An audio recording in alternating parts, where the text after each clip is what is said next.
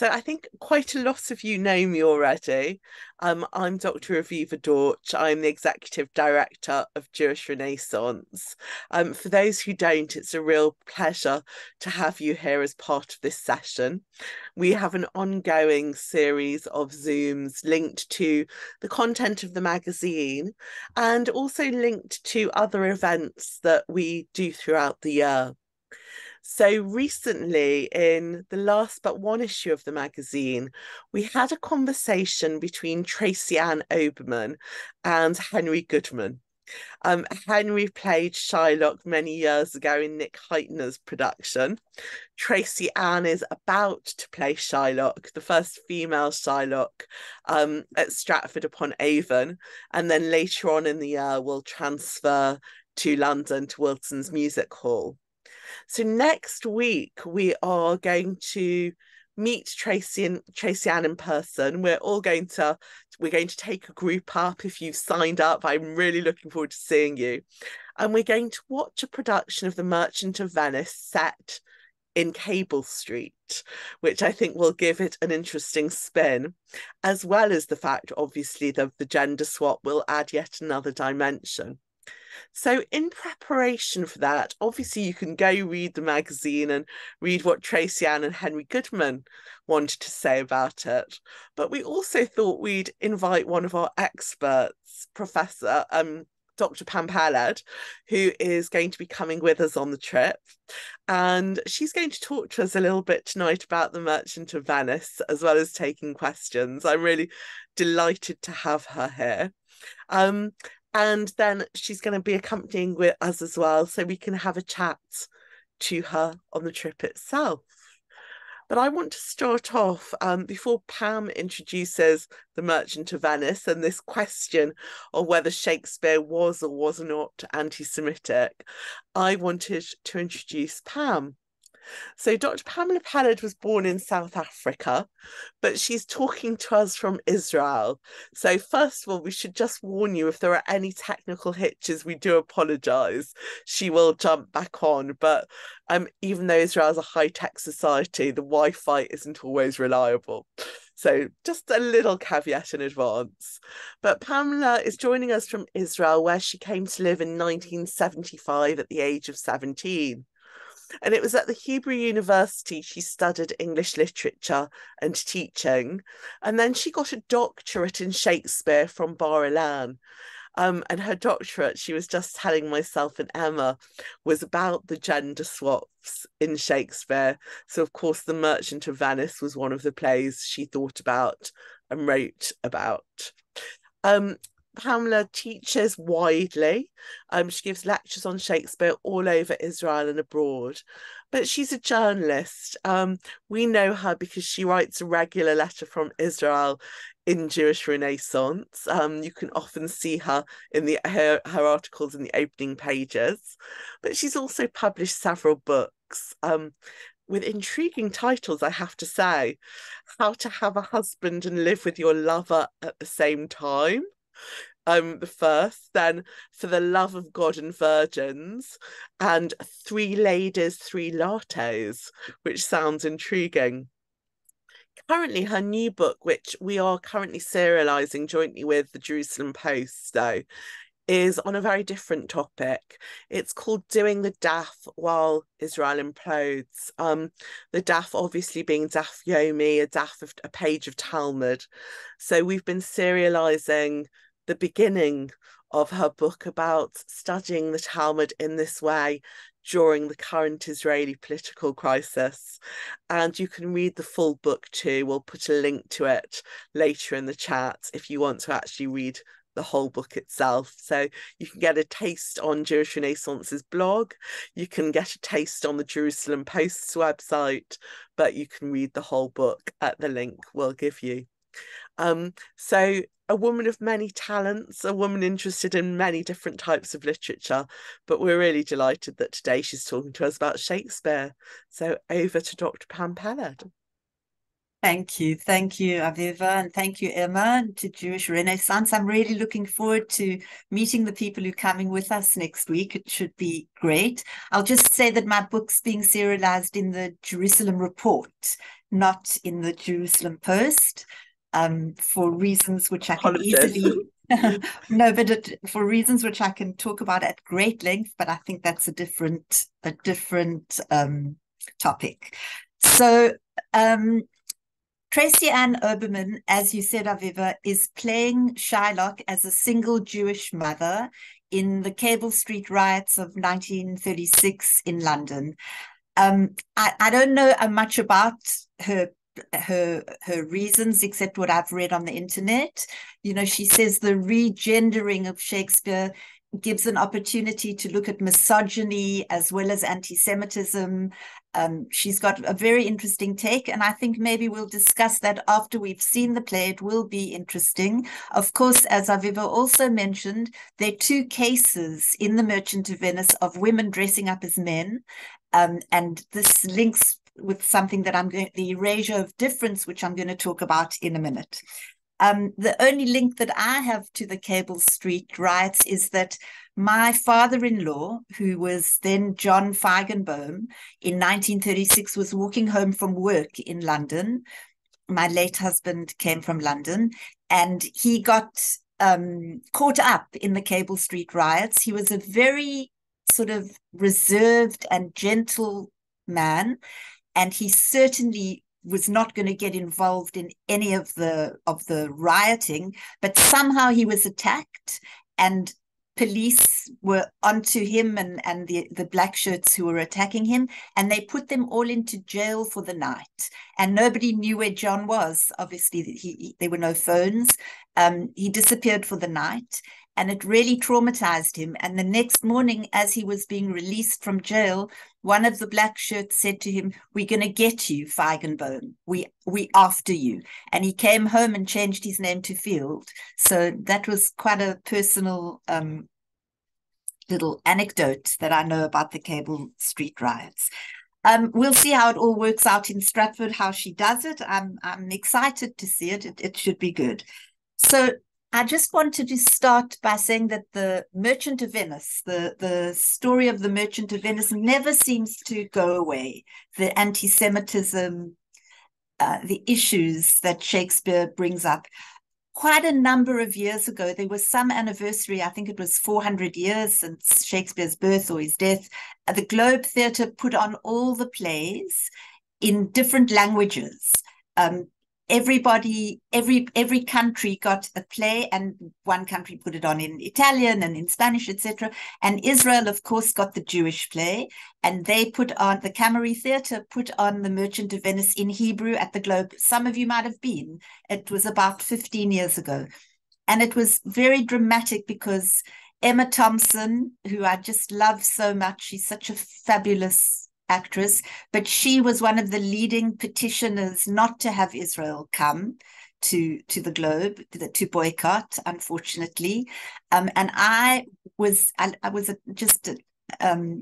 interested in the production, and I was invited to come and see the dress rehearsal just before they went to London, and it was actually chilling because they were expecting riots and demonstrations. In the end, there weren't. People came to the Globe apparently wearing masking tape across their mouths as though they've been stopped from demonstrating. And in the middle, somebody took out a Palestinian flag. But the Camry Theatre, as they were practicing, were making all sorts of contingency plans, what they would do if they were attacked in the middle of performing The Merchant of Venice. And to me, it was heartbreaking how these issues sort of never go away. Anyway, I want to talk a little bit about the play itself, not the new version of it, but the actual play, because I think if we know what Shakespeare was out to talk about, then we'll be able to see what Tracy Ann Oberman, how she's dealt with the original play. So first of all, it's very, very easy to paint a picture of Shakespeare as an anti-Semite. You know, in Macbeth, for example, when the witches are making their noxious potion, you remember, and they're throwing double, double, toil and trouble, you remember, into this potion, they intone as they throw, liver of blaspheming Jew. You remember? Liver of blaspheming Jew.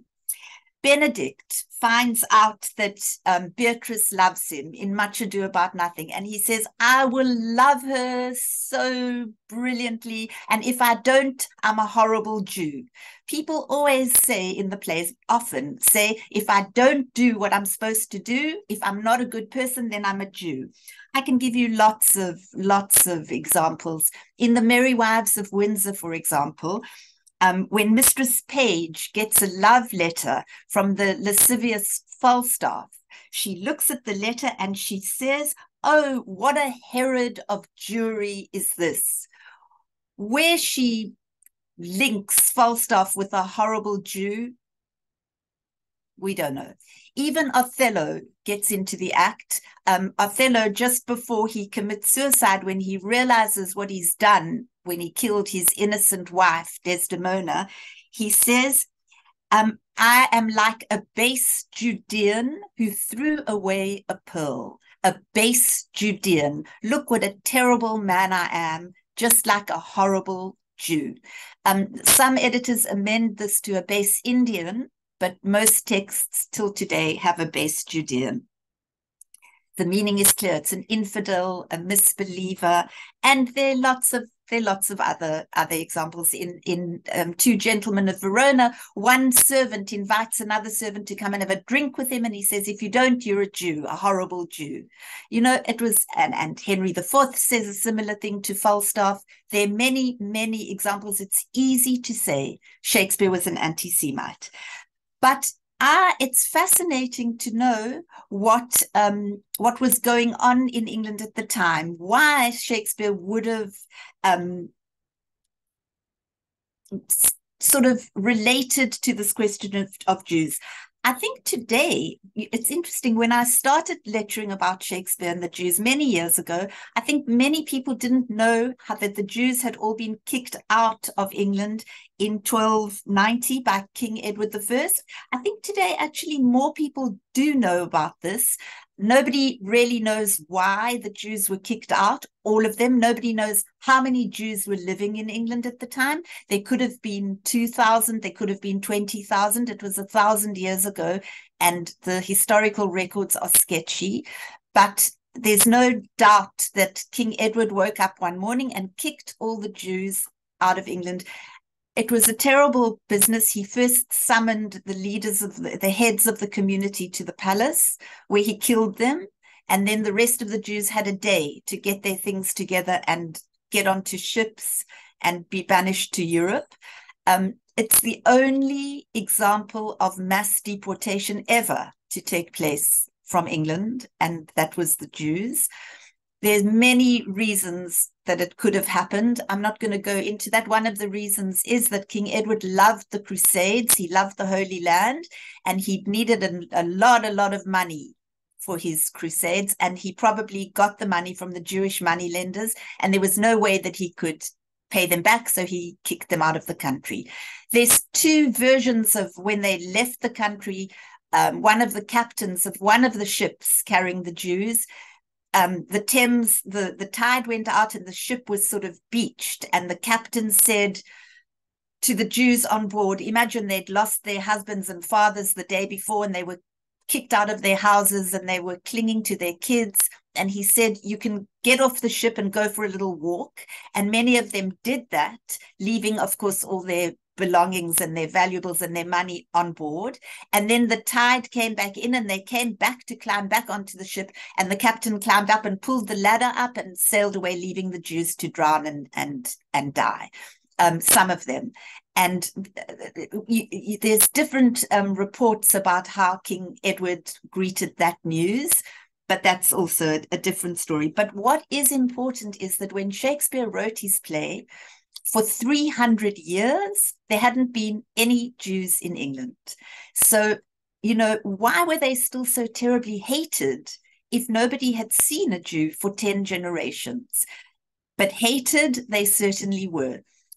I'm not sure if you know that the whole question of Jews and horrible Jews and Jews who castrated Gentiles, this was a big subject on the Elizabethan stage. Did you know that there were 60 other plays, 60, about Jews and Jewish moneylenders on the stage at the time when Shakespeare wrote The Merchant of Venice? So it's interesting to remember that in Shakespeare's day, theatre was the place where issues of the day were discussed. It was, if you want, the social media of the day. So Shakespeare had to discuss issues of feminism, and he had to discuss issues of kingship and government, and he had to discuss the Jews, because that was a central topic that was being discussed by many of the plays in the time. So Elizabethans had very, even though they hadn't seen Jews, they believed that Jews had killed Christ. They knew about Jews being money lenders in Europe. Of course, Jews had to be the money lenders because Jesus forbade Jews, forbade Christians to even ask for your principal back if you lent money. I think everyone knows this. If someone came to you and said, have you got £100 to lend me? And you lent him £100, in Christianity, by the laws of Christianity, you can't even ask for that £100 back. Never mind not asking for interest, but you can't even ask for your principal back. So when somebody came to a Christian and said, can you lend me £100? Obviously, they would say, oh, sorry, fresh out of money today. Obviously, no one's going to lend money if you can't even get back your principal. And so Jews were forced to be the money lenders. And they used to take a lot of interest. And this used to drive the Christians completely crazy. They would say, these bloody Jews, they sit in their homes, they give us their money, they do nothing. And a year later, we give them back money with so much interest. So for that reason, and for the reason that they was supposed to be the Christ killers, Jews were detested throughout the ages. Elizabethans thought the Jews smelt different. They had a bad smell. They thought they committed ritual murder, the blood libel of killing the Christians and baking their little Christians' blood into matzot. They had an interesting thought. They knew that women went to the mikveh to purify themselves after they had menstruated.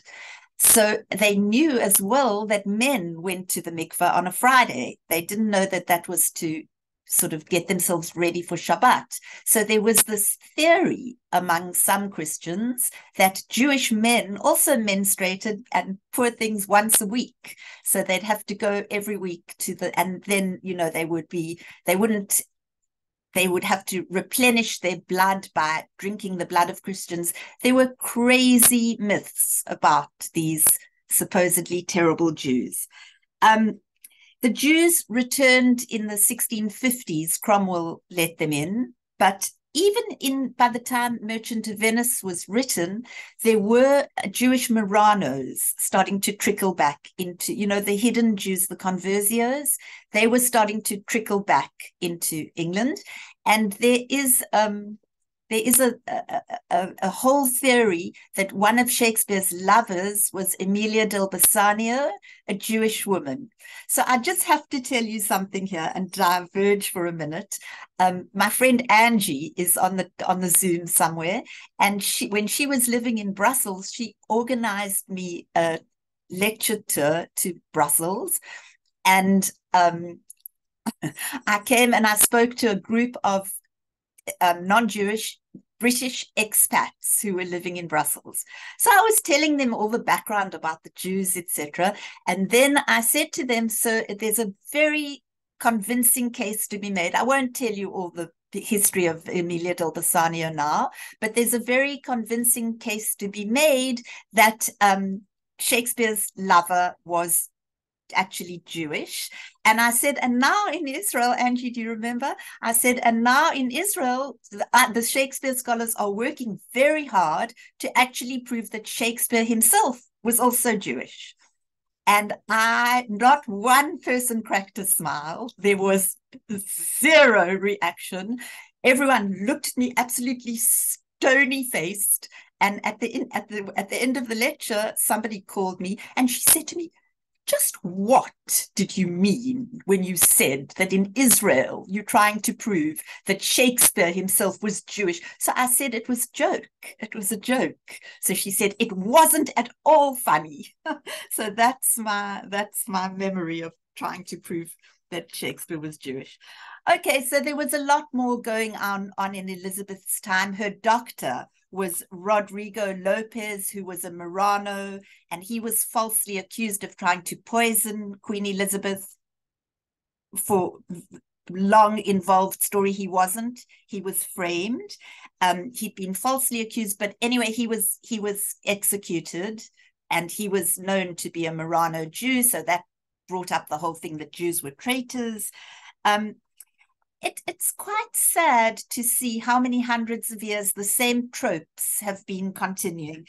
For example, there was a guy called Thomas Coriota in Queen Elizabeth's court, and he said that he'd never seen a Jew. And he said that the colloquial definition of a Jew was sometimes a weather-beaten, warp-faced fellow, sometimes a frenetic and lunatic person, sometimes one discontented. Okay, warp-faced, frenetic, ghastly. And then he went to Venice, and he went to a Beit Knesset there, he went to a synagogue, and he saw some Jews, some beautiful, well-dressed Jews, and he said, he saw them, he called them goodly and proper men and beautiful women, and he said, it's a most lamentable case for a Christian to consider the damnable estate of these miserable Jews. So you can see that you just can't win. If you warp-faced, that's bad. If you're beautiful and successful, that's bad. Just being Jewish in those days, and often in some parts of the world today, just is bad.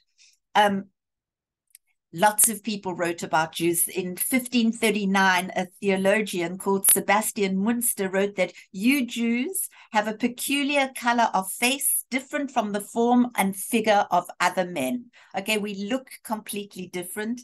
Andrew Willett, this is a very interesting one, and I think my favorite. He was also a theologian, and he wrote in 1550, a Jew, though, whether he journeys into Spain or France, declares himself to be not a Spaniard or a Frenchman, but a Jew. So that's, I'm sure, all of us living abroad have encountered this feeling of dual loyalties. Are you British first? Are you Jewish first? You remember, I'm sure you've seen the movie Golda, where Kissinger says to Golda, remember, I'm American first and Secretary of State second and Jew third. And she says to him, Henry, you've forgotten that in Israel we read from left to right. So that's the I remember that from living in South Africa, the feeling of dual loyalty. As Israel sort of collapses today, at least we still have the feeling that, you know, we don't have to deal with that, but that's another lecture. So this was the background to Merchant of Venice. Shakespeare wrote Merchant of Venice 2 years after Marlowe's The Jew of Malta. He was kind of answering Marlowe. It's easy to say it's just another anti-Semitic play, and you can make a very good case. Yes, it's an anti-Semitic play. It's horrible, but I think, and this is what I want to show you tonight, I think there's an equally good argument to be made that he wasn't anti-Semitic. In fact, the opposite. I'm going to talk about that for a minute. So first of all, I want to give you the first slide and just remind us. Next one. Characters. Just remind us of the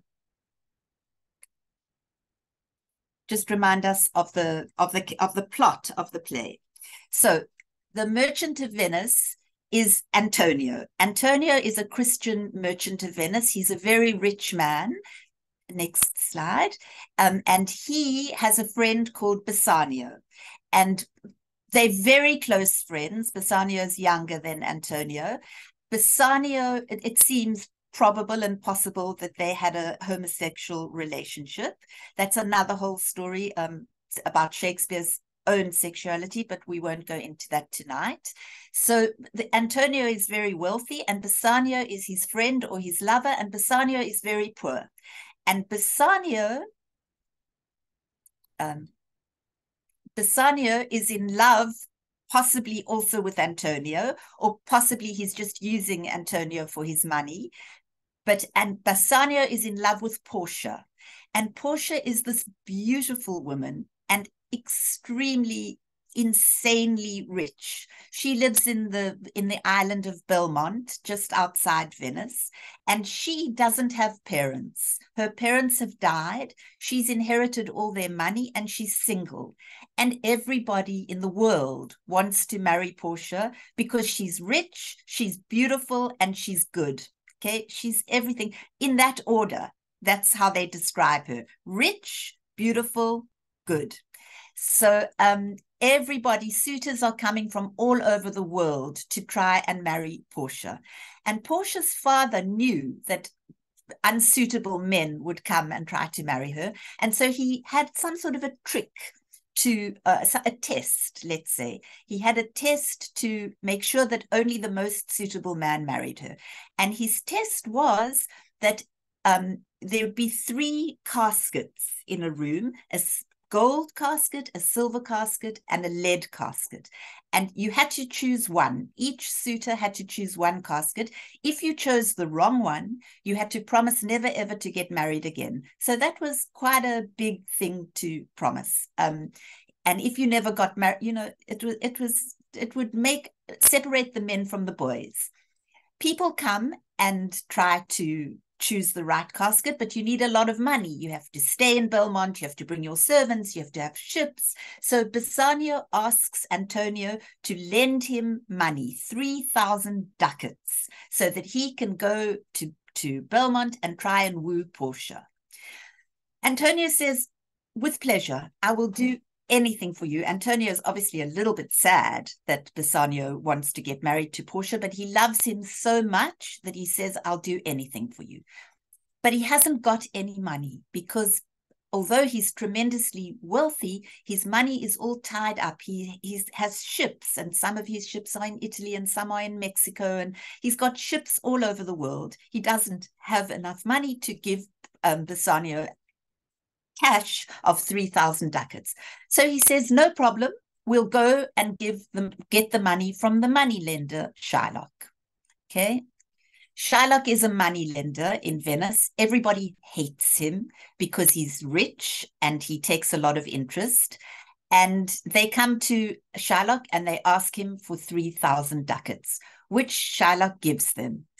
I just wanted to mention that Shakespeare never, except for The Tempest, his last play, Shakespeare never wrote his own plots. He always takes plots from other people's plays or folk stories or all sorts of places. And the test with the 3 caskets was actually taken from an earlier draft of a similar play. But that test wasn't 3 caskets. The original text was that Portia would have supper with her suitor, and then she'd say, okay, come and spend the night with me in my bed. And if you satisfy me in the morning, I'll allow you to marry me. And I think everyone can quite comfortably agree that that was a much more suitable test, don't you think, than choosing a casket. But the audience of...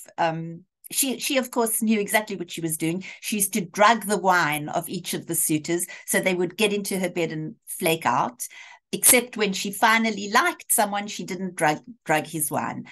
But Shakespeare's audience was becoming quite puritanical, and he thought that wouldn't work if he put a test like that. And so he changed it to the caskets. Then there's Jessica, Shylock's daughter. Jessica is obviously Jewish, and she runs away with Lorenzo, a Christian, who seduces her and takes her to be his wife. She runs away stealing a lot of her father's money, which is a clear reference to Abigail, who steals money from Barabbas in Christopher Marlowe's The Jew of Malta. But also, I'm so sorry. I would love to go into all these things, but I can't. So,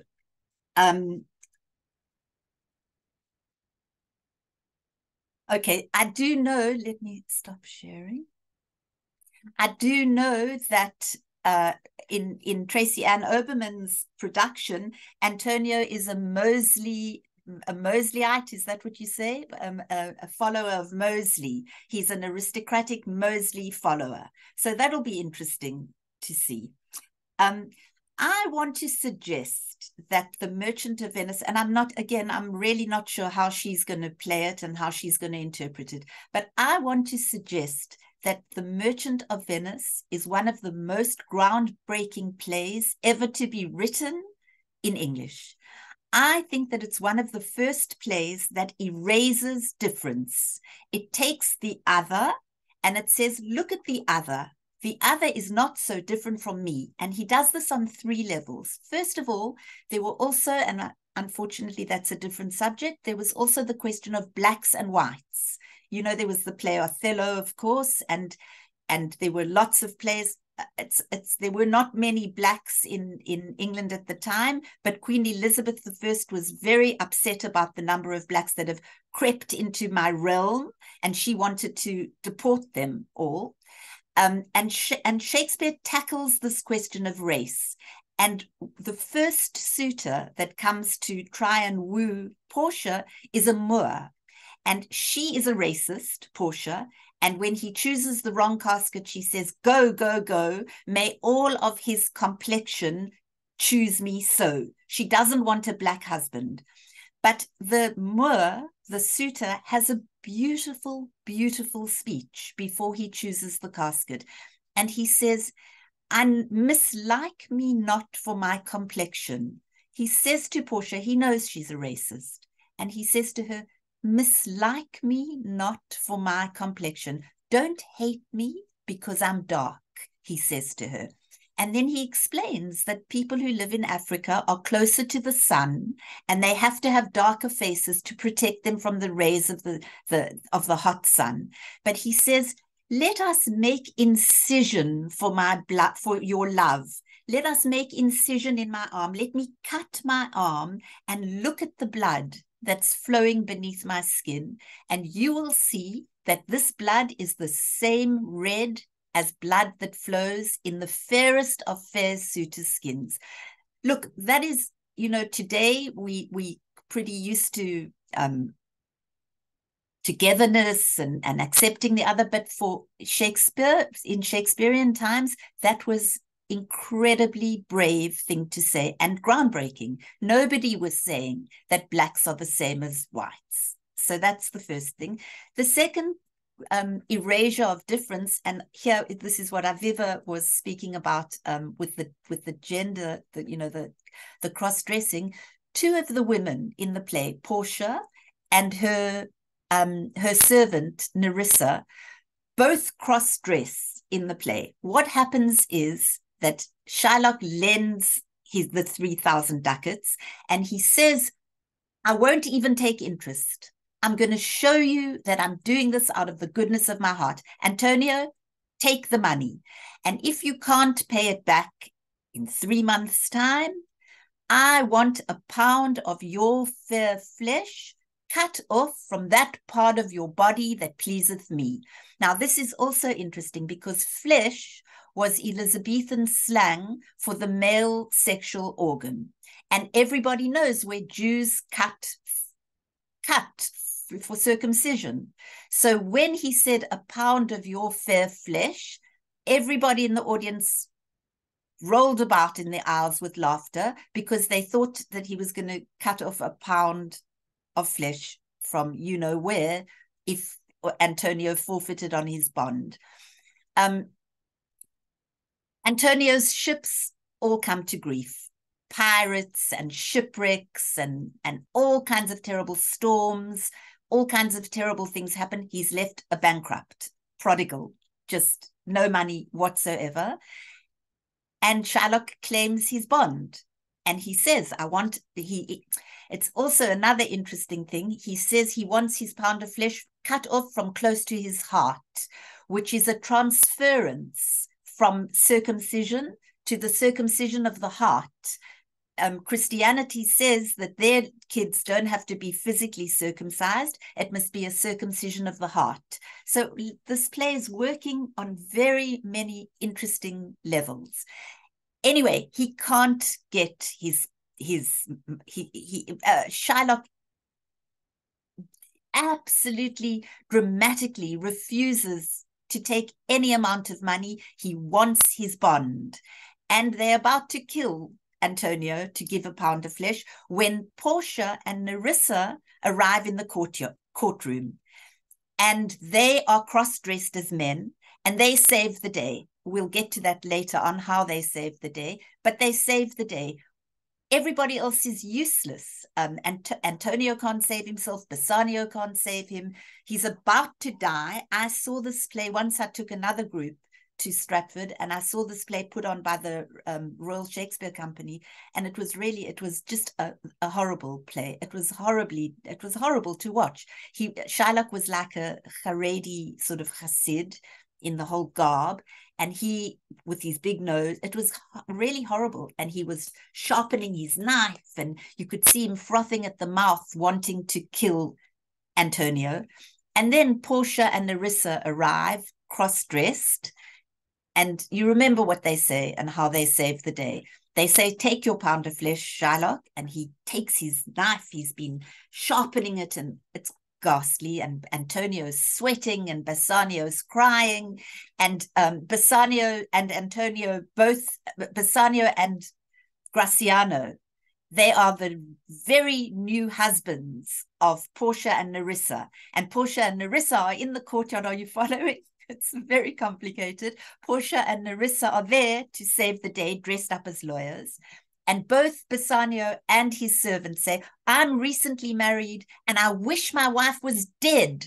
I wish my wife was dead and in heaven, so that she could speak to God and ask God to save your life, Antonio. And Portia and Nerissa are there, and they say, I'm sure your wife wouldn't be happy to hear that. Anyway, they save the day. They say you can take your pound of flesh, but not one drop of blood. If you shed one drop of blood, that's not in the contract, you die. And they say, have you got a scales? Because you can take your pound of flesh, but if you take even one hair's weight too much or too little, you die. Make sure it's an exact pound of flesh. And Shylock, of course, can't take an exact pound of flesh without taking any blood. And he gives up on his bond, and then he gets very badly punished. But the point is that two women save the day. And this raises the question of what is the status of women? And this is a fascinating and super groundbreaking discussion, because up to then on the Elizabethan stage, women were simply portrayed as useless. All they would do if you married them was take your money. They would talk till they drove you nuts. They would sleep with your best friend. They were completely not to be trusted and bad. Women were a necessary evil. And here comes Shakespeare, and he has 12 cross-dressed women in his plays, including 2 in The Merchant of Venice, and he erases the difference between women and men. When Bassanio finally marries Portia, she gives this speech of abrogation and adoration. She says, you see me here, Lord Bassanio. I'm an unschooled girl. What am I? I'm useless, and I'm not clever.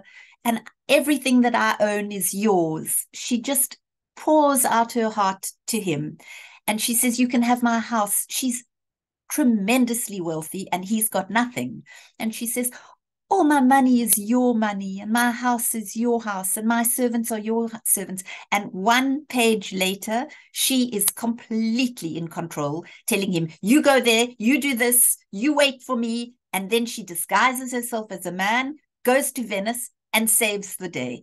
So you can see that I think that at least there's a very good case to be made that Shakespeare thinks that women are entirely as capable as men, if not more capable. So you can see that he erases the difference, I think, between blacks and whites, between men and women. And now the subject that we are going to look at for a few minutes is how he does this between Jews and Christians. So I'm going to show you the famous speech.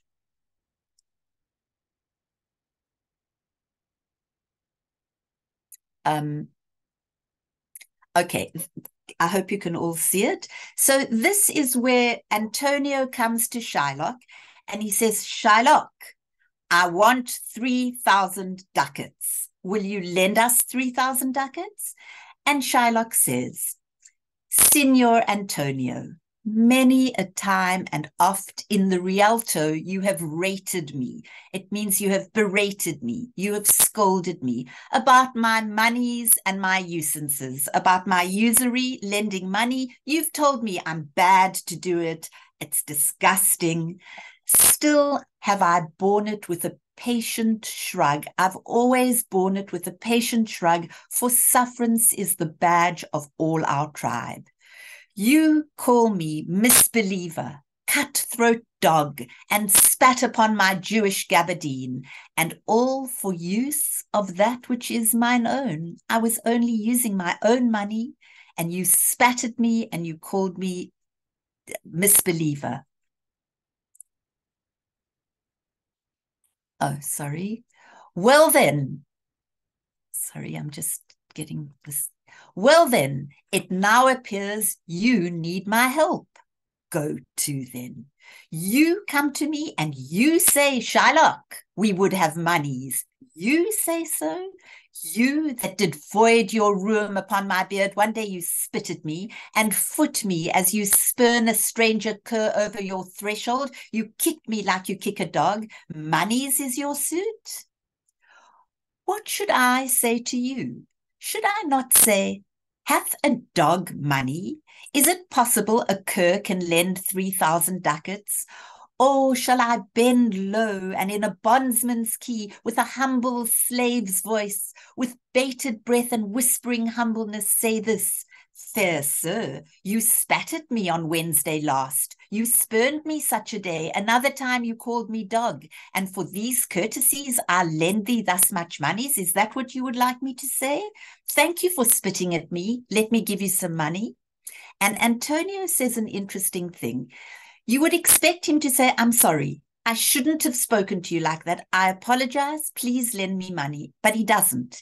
Antonio looks at Shylock and says, I am as like to call thee so again, to spit on thee again, to spurn thee too. If thou wilt lend this money, lend it not as to thy friends, for when did friendship take a breed for barren metal of his friend? But lend it rather to thine enemy, who, if he break, thou mayest with better face exact the penalty. So, what does Antonio say? I'm not your friend. I hate you. Lend it to me as your enemy, and then if I can't pay you back, take the penalty. And this is where Shylock says, no, why do you storm? I'm trying to make peace with you. I'm not going to take any interest. I'll give you 3,000 ducats. And if you can't pay me back, a pound of your flesh. And Bassanio, to his credit, says, you can't sign such a thing, Antonio, for me. And Antonio says, don't be silly. My ships are coming back a month before the day. My ships will all be back in 2 months' time, and I've got 3 months to pay the bond. It's fine. And they sign to the bond, right? Which is, of course, the crux of the plot. And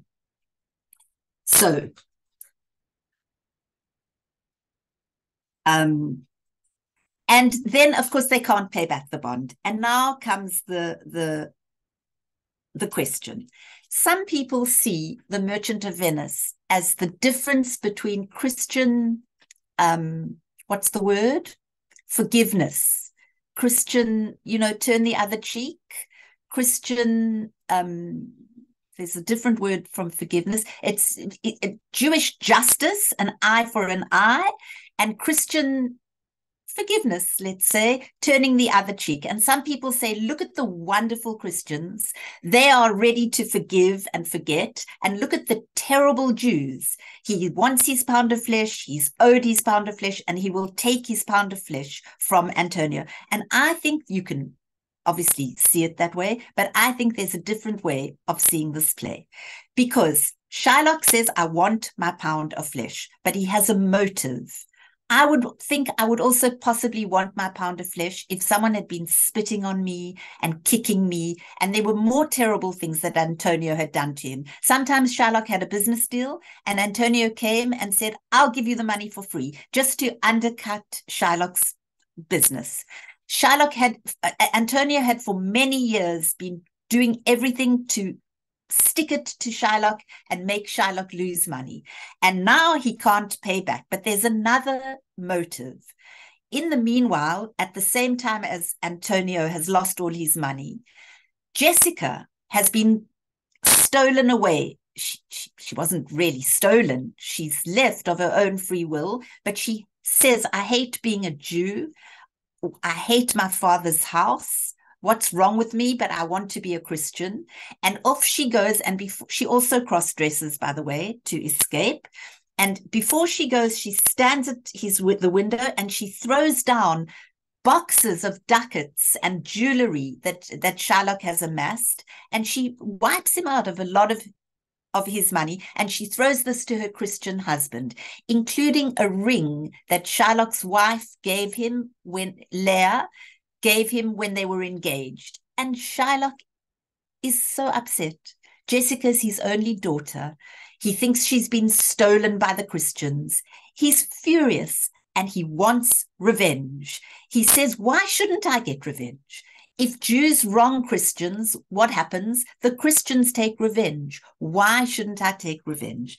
Okay, so I want to show you that most famous speech. Okay. Antonio can't pay back his bond.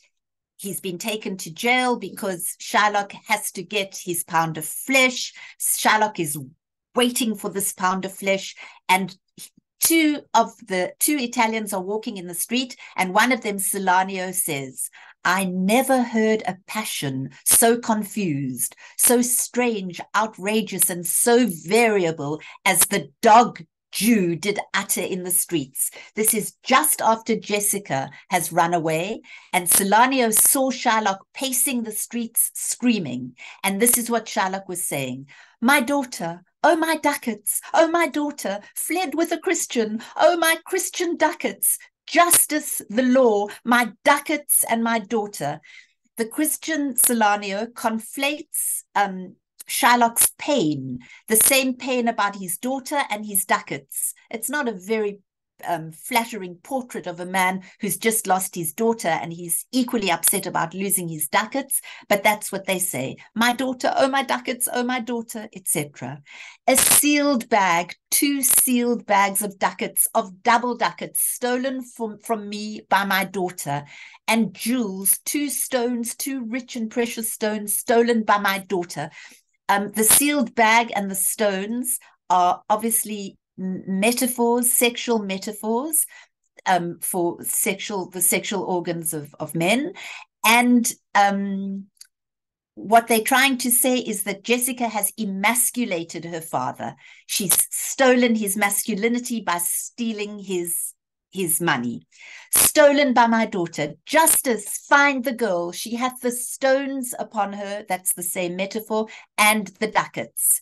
And then another Italian sees Shylock. Shylock walks on stage and he says, how now, Shylock? What news among the merchants? And Shylock says, you knew, none so well as you of my daughter's flight. Why didn't you warn me? Why didn't you stop her? And Salarino says, that's certain. I, for my part, knew the tailor that made the wings she flew withal. I know who stole her. And Salarino says, and Shylock, for his own part, knew the bird was fledged, and then it is the complexion of them all to leave the dam, the image of a little bird leaving the mother bird, the dam. And Shylock plays on the word dam and says, she is damned for it. And Salanio says, that's certain, if the devil may be her judge. If you judge her, then she's going to be judged by the devil. Jews were always the devil. And Shylock says, my own flesh and blood to rebel. And here Salanio says a very cruel thing. I told you that flesh was Elizabethan slang for the male genitals. And Salanio pretends to understand that Shylock is now saying that he is sexually aroused. Shylock is busy mourning his daughter and mourning his money. He's definitely, no one could think that he's thinking about having sex at this particular point. And Salanio says, out upon it, old carrion, rebels it at these years, really? And Shylock says, you idiot. I say, my daughter is my flesh and blood. And Salarino says, there's more difference between thy flesh and hers than between jet and ivory, more between your bloods than there is between red wine and Rhenish. But tell us, do you hear whether Antonio have had any loss at sea or no? And Shylock says, here I have another bad match. It's all conflated. He loses his daughter, he loses his money, and Antonio, who owes him so much money, has lost all his ships, a bankrupt, a prodigal, who dare scarce show his head on the Rialto, a beggar that was used to come so smug upon the mart. He used to come to the market so smugly and say terrible things to me. And then Shylock says, let him look to his bond. He was wont to call me usurer. Let him look to his bond. You can see that there's a clear motive and revenge. He's got a reason for wanting this pound of flesh. He was wont to lend money for a Christian courtesy. Let him look to his bond. And Salanio says, why? I am sure if he forfeit, thou wilt not take his flesh. What's that good for? And here come the lines, of course, that everyone knows off by heart. What do you need his pound of flesh for? And Shylock says, to bait fish withal. If it will feed nothing else, it will feed my revenge. He hath disgraced me and hindered me 500,000, laughed at my losses, mocked my gains, scorned my nation, thwarted my bargains, cooled my friends, heated mine enemies. And what's his reason? I am a Jew. Hath not a Jew eyes? Hath not a Jew hands, organs, dimensions, senses, affections, passions? Fed with the same food, hurt with the same weapons, subject to the same diseases, healed by the same means, warmed by the same, now I can't see the words because, by the same summer and winter and summer as a Christian is. Beautiful words. And here come the famous lines. If you prick us, do we not bleed? If you tickle us, do we not laugh? If you poison us, do we not die? And if you wrong us, shall we not revenge? If we are like you in the rest, we will resemble you in that. If a Jew wrong a Christian, what is his humility? Revenge. If a Christian wrong a Jew, what should his sufferance be by Christian example? Why? Revenge. The villainy you teach me I will execute, and it shall go hard, but I will better the instruction. You know, these words are so iconic. I make all my students learn them off by heart.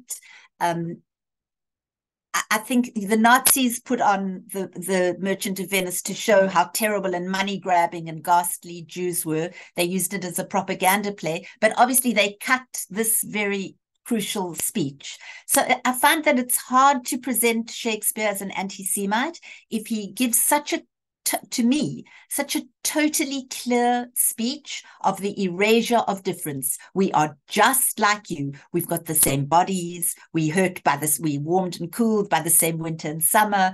You prick us. We also bleed just like you. If we wrong you, you get revenge. And if you wrong us, we get revenge. There's one last speech, two little speeches that I'll quickly show you. The one is that in the courtroom, Shylock stands up and he says, you keep telling me to show mercy. You keep telling me to turn the other cheek and forgive him and say, I don't want my pound of flesh. But what should I say to you? All of you have slaves. And why? What do you do to your slaves? Do you say to them, come and sleep in my bed, marry my daughter, let me feed you the same delicious food as I get served every night? No. Why not? Because they are your slaves. You've bought them. And he says, this pound of flesh is mine and it's dearly bought. When you let all your slaves go and, make them all free men just like you, then you can come and latif musar, as we say in Hebrew, then you can come and tell me what I should do and moralize. So again, he's erasing difference. He's not saying Jews are good and he's not saying Christians are bad. He's saying everyone's the same. You do these things, we do these things. We are the same. There's one last speech that I want to show you. Just before Portia comes up with her idea of, saving the day, you can't spill one drop of blood and you can't take one hair's weight more or less than the pound of flesh. Before she pulls this card out of her pack, she has one last try and she again says these beautiful words. You know them. The quality of mercy is not strained. When I was 12 years old, my mother took me to the park, Happy Valley in Port Elizabeth, for my first Shakespeare play. And we saw The Merchant of Venice. And my mom, who was just the nicest woman in the world, but I think she didn't quite understand this particular nuance, because maybe it was taught differently in South Africa in those days. She said, listen to the speech, the quality of mercy, and it is a most beautiful speech. Let's have a look at it. Portia is telling Shylock, be merciful. And what does she say about mercy? Let's just see that I can find it. Here we go. The quality, she's telling him, be merciful, be merciful. She says the quality of mercy is not strained. It's a beautiful quality. It's an easy quality. It droppeth as the gentle rain from heaven upon the place beneath. It is twice blessed. It blesseth him that gives and him that takes. 'Tis mightiest in the mightiest. If you have a king or a queen and they're merciful, if you've got all the power and you show mercy, then you really being merciful. It's mightiest in the mightiest. It becomes the throned monarch better than his crown. When Diana was alive and Queen Elizabeth, I used to talk about them, the crown of majesty and the gentleness and generosity and the quality of mercy. His scepter shows the force of temporal power, the attribute to awe and majesty, wherein doth sit the dread and fear of kings. You've got the power and people are scared of you and they dread you. But mercy is above this sceptred sway. It is enthroned in the hearts of kings. It is an attribute to God himself. And earthly power doth then show likest gods when mercy seasons justice. She says, of course, that mercy is the most important thing. It's like being like God. If you're merciful, that's the most important and the best thing. And it's the most beautiful words. And then he says, no, I want my pound of flesh. And she stops him from getting it. And then you would think, only 5 pages earlier, she's been talking about the quality of mercy. You would think she'd show mercy. But boy, oh boy, she goes for the jugular. She says, Shylock, you have to become a Christian. You have to give all your money away, half of it to Antonio and half of it to your daughter. And Shylock says, take my life. You take my life when you did take the props that doth sustain it. I'm going to die of hunger. I'd rather you killed me. And in the end, Antonio gives him a little retainer on condition that he gives that to to Jessica as well when he dies. So where is this mercy? She speaks so beautifully. Why doesn't she have this attribute of God? Why doesn't she show it? And I think this is a very cleverly crafted play to show everybody's the same. Shakespeare could not come out sort of chad mashma'i without beating about the bush. He couldn't come out and say Jews are the same as us. He would have been booted off the stage. He couldn't. You couldn't fly in the face of all the accepted wisdom of the time. So I think that he writes this beautifully subtle play, and in it, he does these three things. He raises the difference between blacks and whites. He raises the difference between Jews and non-Jews. And he raises the difference between men and women. I'll just stop for one quick second to say goodbye to my daughter who's helped me with the technical stuff, because now I'm going to the easy part of questions and answers. Thank you. And I wanted to say one more thing about I just wanted to tell you how the play ends. So the play ends with Portia and Nerissa going home, taking off their cross-dress clothes. They've both given their rings to their husbands. When their husbands went to Venice to try and save Antonio, they both gave their rings to their husbands, and then they both managed to trick their husbands when they were cross-dressed into giving the rings to them. They say, we've saved your friend. What you're going to... Bassanio and Antonio come to these two men and they say, what do you want? How can we repay you for saving his life? And they say, we want your rings. And previously they've told their husbands, if you ever lose your rings, we're divorcing you. Don't come home. And they say, we can't give you our rings. We just can't. Sorry, ask for anything else. I'll give you money to buy 20 rings.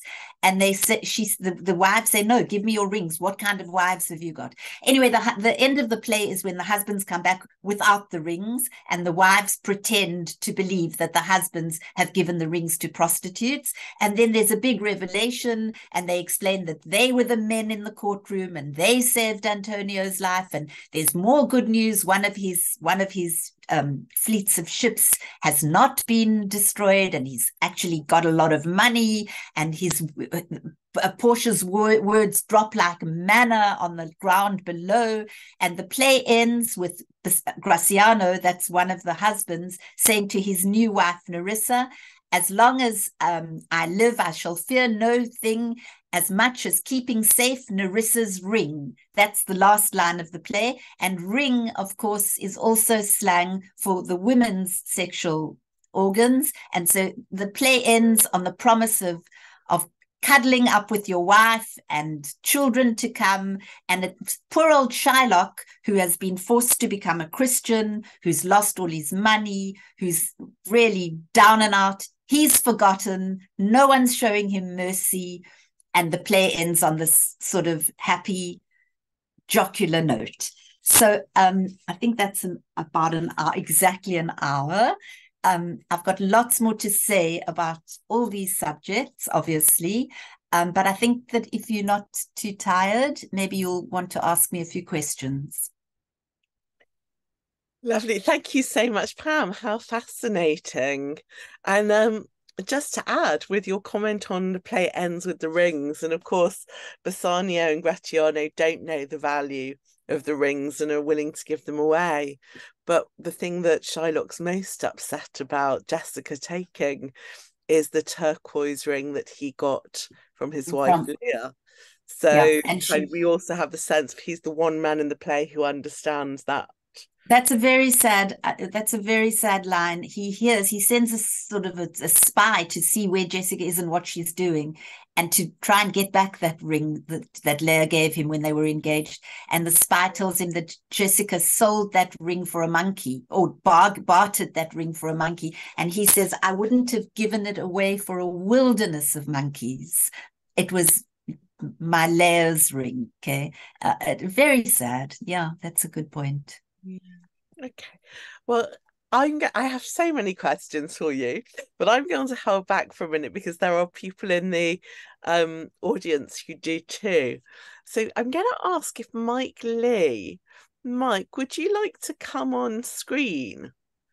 If you put your camera on.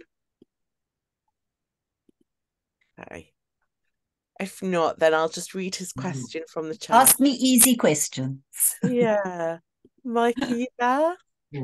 Okay, I just wondered what you understand by the word sufferance in Shylock's speech. Do you understand it to mean tolerance or suffering when he says Suffering, suffering in silence. We manage to, we can tolerate all this trouble. We suffer in silence. Sufferance is the badge. We've had so many troubles, and we know how to deal with them. Fantastic, thank you. So I called Mike, but I think it's your partner in the background who was asking that question. Yes. I'm going to bring Professor Joe Goldblatt on screen because he has a very interesting question. Well, first of all, thank you for that brilliant analysis. I'm going to see the play with Tracy Ann Oberman the end of November in Manchester, and you have enriched my experience thousandfold already. So thank you. My question is, the Jewish ghetto in Venice was created in about 1516. The play, however, was written about the 1550s. And then some people believe Shakespeare vanished, perhaps to Italy rather, between 1587 and 1592. And I wonder how all these variables might have influenced the Merchant of Venice's perception throughout human history.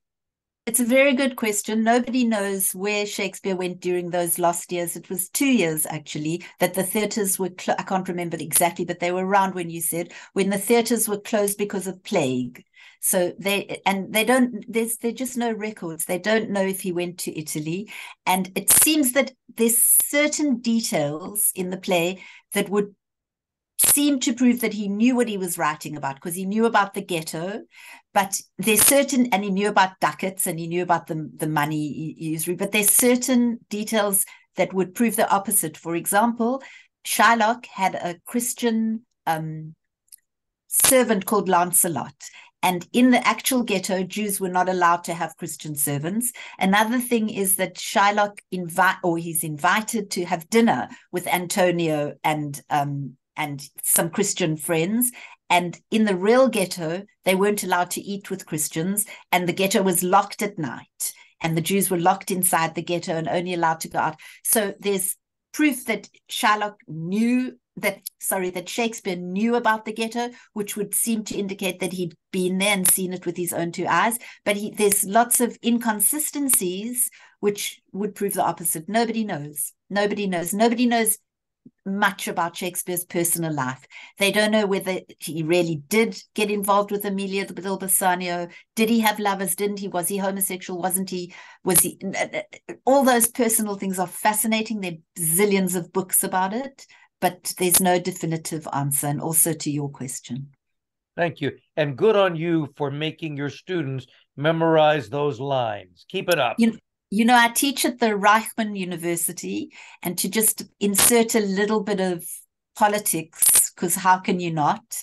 I teach public speaking as well, and how to present Israel's case, which is getting more and more difficult for me in the last few months, if not well nigh impossible. But we won't go on to that subject.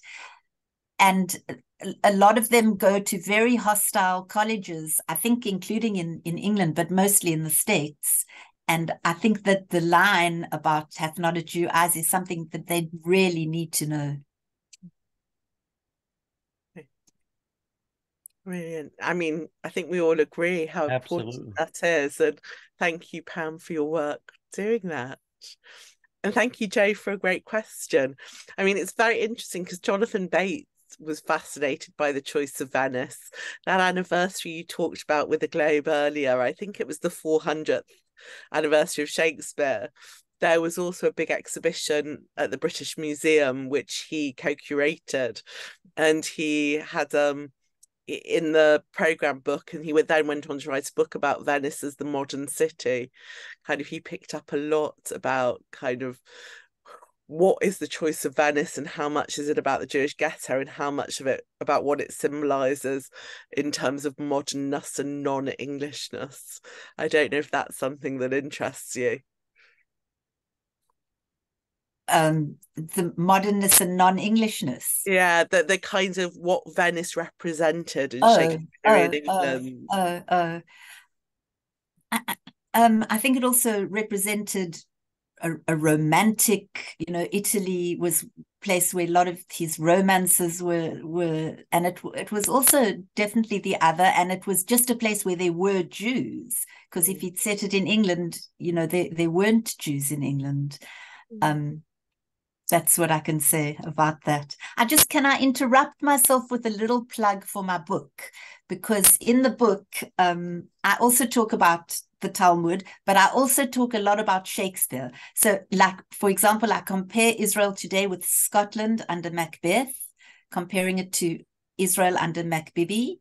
And I talk a lot about these things, how you can spin exactly what you were saying, how you can spin countries to have significance beyond themselves. So if anyone downloads it and reads it, I would really be happy with any feedback from England. You can email me, and it's peledpam@gmail.com, PELEDPAM. And you can, I'm just starting with this book, and I'm interested to see what people think about it in England. Lovely, thank you. Okay. Emma has just put the link in the chat, so please do go along and have a look. And we'll put Pam's email address in the chat as well, so that if any of you have any questions or thoughts about the book, you can be in touch with her, or indeed about Shakespeare and the Merchant of Venice. So it's 8:40. We just have 5 more minutes left. And we have 3 more questions. So we're going to do a kind of quick hits, quick fire ones. We have one about the play itself, then a couple that are slightly off topic, but interesting. So let me bring in, first of all, Emma. Emma's our programme producer. That's how you all know her for Jewish Renaissance. She's also a theatre maker who's studied English and drama. So Emma, would you come on screen for us and ask your question?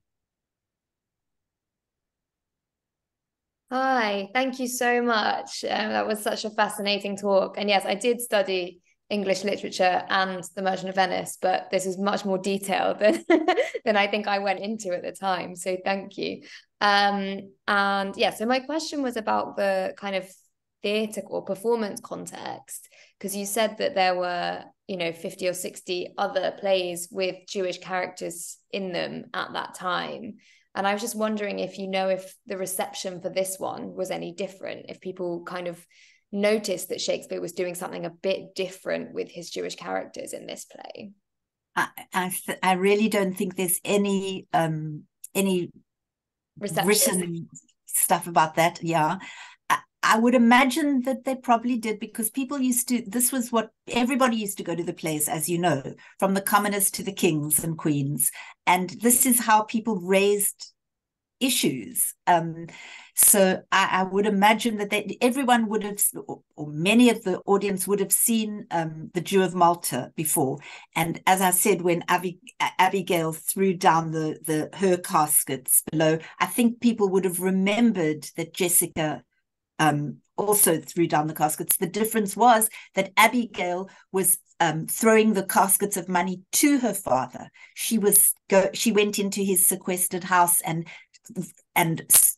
what's the word? She repossessed his hidden stash of gold and threw it to him, and Shakespeare was doing the opposite. But I think it must have been clear to people, they'd seen the play 2 years before, and I think people must have been comparing and speaking about it. Yeah, but I can't answer that with certainty. But I would like your accent. Can you lend it to me? I don't know where I got this from. My family doesn't speak like this. Probably while I was studying an English literature degree. Amazing. Thank you very much. I'm going to bring Jackie Savitt on screen. Jackie's got a question. I hope you don't mind, about a slightly different Shakespeare play. Jackie. Oh, I thought it was another Jackie that I know from Ranana. Hi there. Hi. Oh, actually, I have a child that lives in Ranana, but that's a different story. No, I was interested, very interested in Shakespeare. One of my particular favourites is Romeo and Juliet. And as I said, I was looking at the cast list, and there's a manservant, a Montague servant called Abraham. I think he's right at the beginning. There's a bit of fighting between him and the Capulets. And I believe there was actually a ghetto in Verona as well. And I was just wondering if there was any significance in the name, because I don't think Shakespeare did anything without significance. So I was just wondering, there's a lot of Italian names, and then you get this Abraham, and I just wondered if you knew anything about the background. There's some academic papers about Shakespeare's connection with the names in Romeo and Juliet, that one of those, I think it was the Montagues, might have been a Jewish name. There is academic writing about that. I've read some papers. Again, it's not proved either way. You know, if you Google on the internet, you can. I know that there is stuff that tries to link the Montagues or the Capulets, one of the families I've forgotten, with Jewish themes, but it's never developed in Romeo and Juliet.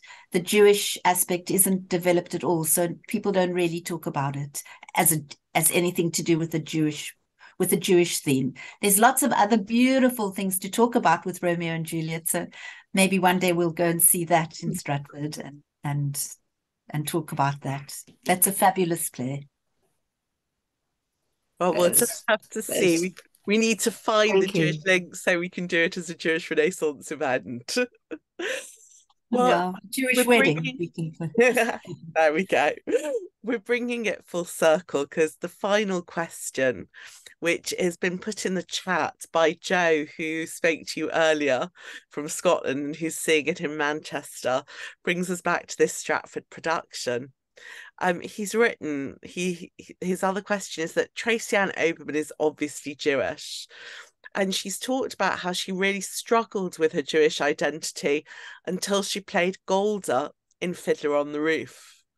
And by the way, her portrait of Golda in Fiddler on the Roof, which was, he didn't write this is my comment, which was at Chichester's Festival, was informed by a friend of hers who many of us, I think, know or knew. Very sadly, Zichron Livracha, she's no longer with us, but Maureen Kendler, who wrote for a long time for Jewish Renaissance. And she was the person who was the Jewish advisor on that production and helped Tracy Ann find her Jewish identity through playing Golda.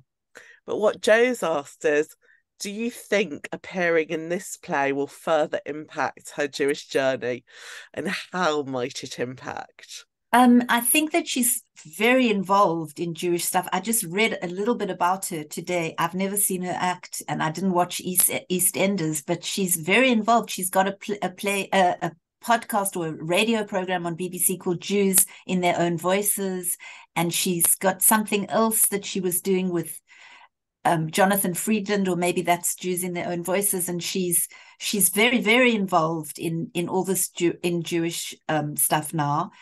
Her granny lived in the East End or something, and she draws upon her uncles were involved in the Cable Street riots, so she's got a deep background of Jewish issues, and I think she's very, very proud of them. She seems to be, from what I could see, I don't know, I have to see the play first. From what I could see, was she seems to be concentrating also on if you're Jewish and a woman, and she's saying that there's an extra layer and level of abuse if you not only Jewish but also a woman. So misogyny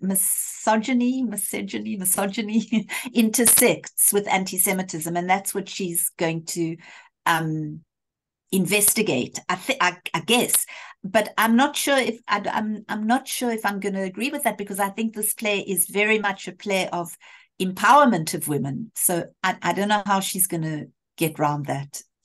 It's going to be interesting to see. Well, we'll see next week, right? And for those of us who are coming on the trip, maybe we'll ask her Joe's question and see if there's a feedback. So actually, someone's just put another question in the chat, and I think you came on slightly late.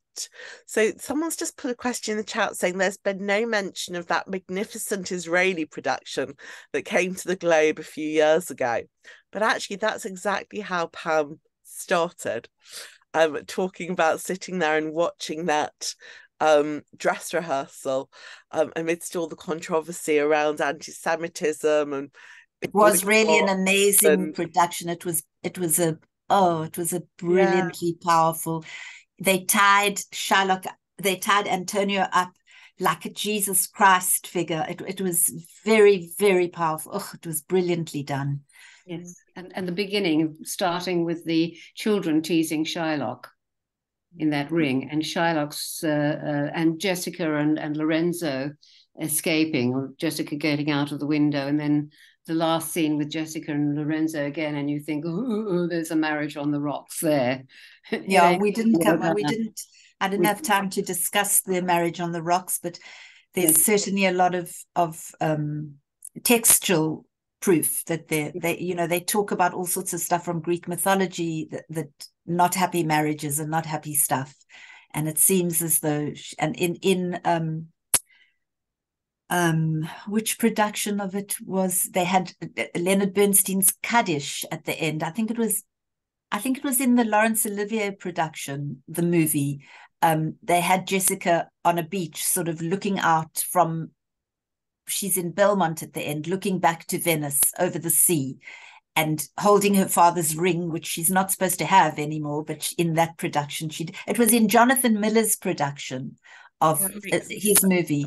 And they have her sort of glumly traipsing along the beach with his Kaddish playing, a clear message from Jonathan Wilson that Jonathan Miller, that she'd made a mistake and she's regretting. But that's just interpretation. There's no evidence that she regretted. You do get it a bit in her last speech, in the last scene. Well, she's not happy with him, but it doesn't. We don't know if would have been happier with her dad, but maybe. Yeah, we'll see. One thing that I will always remember is I went to a meeting that there were directors from all over the world, every country, all over the place, and each one insisted that their version in their language of Shakespeare was the best. Wasn't the best. The Hungarian insisted that in Hungarian it was the best version, much better than in English. The French said, no, in French, of course. The Poles said, no, our version is much better. And the Russians said, well, you can't beat our version. Each one. And that made me aware of how, I won't say international, but how, I can't think of the word, how for everyone, Shakespeare is universal. How universal it is. The language is foreign even today. For sure. For sure. So what a fantastic place to end, with that universality of Shakespeare, but also the complexities and interests surrounding this play. I'm really looking forward with Pam to meeting many of you next week in Stratford. But for those who can't be there, I would suggest you have a look back in JR's archives, because not only do we have the interview between Henry Goodman and Tracy Ann, but we also have articles going back to 2016, that big Shakespeare anniversary, where I don't know if you remember, but there was the production of The Merchant of Venice in the Venice ghetto. And our critic Judy Herman wrote about it, including seeing Ruth Bader Ginsburg judging the legal discussion about whether or not Shylock or Antonio should win in court. A whole range of things. Howard Jacobson commented, and he in fact recorded a television documentary about it. So there's lots and lots of material about this play going back in JR's archives that I think is very much worth exploring. And I hope we'll continue the conversation. It sounds like there's lots of interest down the line. So who knows, maybe more Shakespeare and the Jews to come. But for now, just a massive thank you to Dr. Pamela Pallad. Thank you. Thank you very If you much. unmuted, there's a chance for us all to give our appreciation in the usual way. Thank you. And we look forward to meeting you in person next week. Thank you very much. And Chatima Tova, Tzom Kal. Have an easy fast, everybody. Yeah, Chatima Bye. Tova, Tzom Kal. And just to let you all know, the next event, it's not yet really publicised, but the next big event after the Stratford talk will be being advertised next week. We'll be going to Berlin. The big passport feature for an October issue that's coming out in just under a month is on the history of Germany, of Jewish Germany, particularly East Germany, before the wall and since the wall has come down, and how that's affected the Jewish community there. So we'll be looking at that on the 23rd of October, and I do hope you'll join us then. Thank you very much, everybody. Shana Tova. Shana Tova, Tikatevu. Thank you, Pamela. Cheers. Bye. Bye. Thank you.